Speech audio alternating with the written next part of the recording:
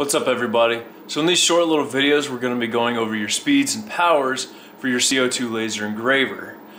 Today's episode we're going to be going over anodized aluminum. So again, without further delay, let's head on over to the laptop and we'll check things out.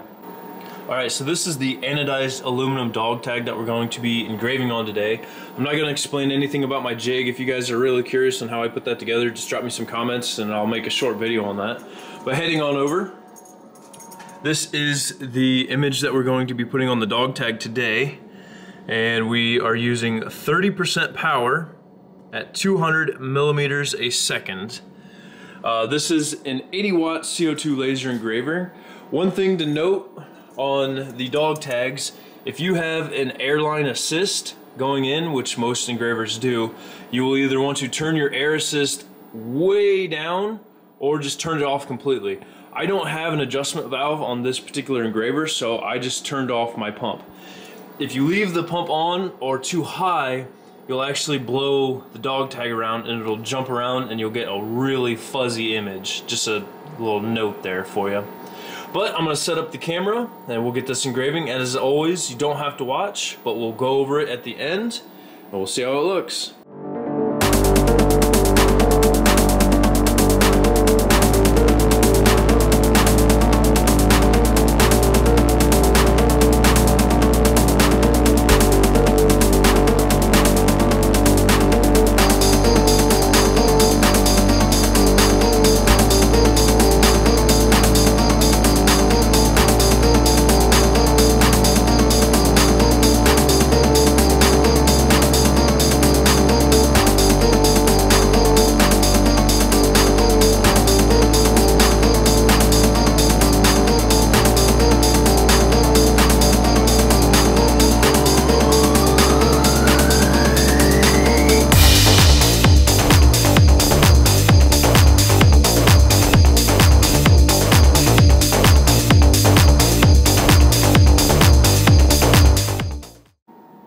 So going in for a close-up, you can see the image quality on the anodized aluminum dog tag here.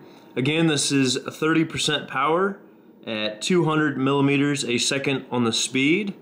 I think that I squeezed this image a little bit too small on this dog tag, so I did do another one off camera.